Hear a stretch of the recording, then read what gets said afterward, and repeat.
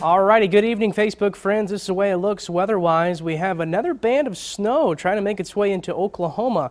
This little band right here in the Texas Panhandle will be slowly moving off to the north and east later on tonight. It could provide areas from Tulsa to the north, possibly some very light snow, mainly after midnight tonight.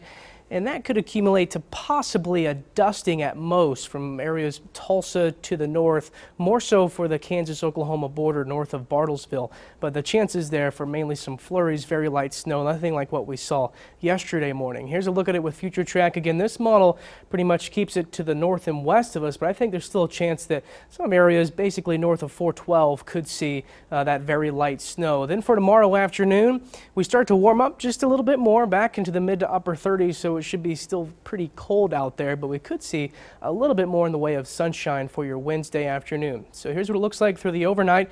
Temperatures slowly falling down into the 20s, 25 by 3 a.m. That's when the 20% chance of light showers exists. Again, we'll continue with mainly some flurries for our northern areas. By tomorrow morning, as you're waking up, 23 degrees with just cloudy skies and north winds. This is the way it looks for the next 7 days. Good news, we continue to dry out throughout the rest of this week on into the weekend. Temperatures in the mid to upper 40s for the weekend with lots of sunshine.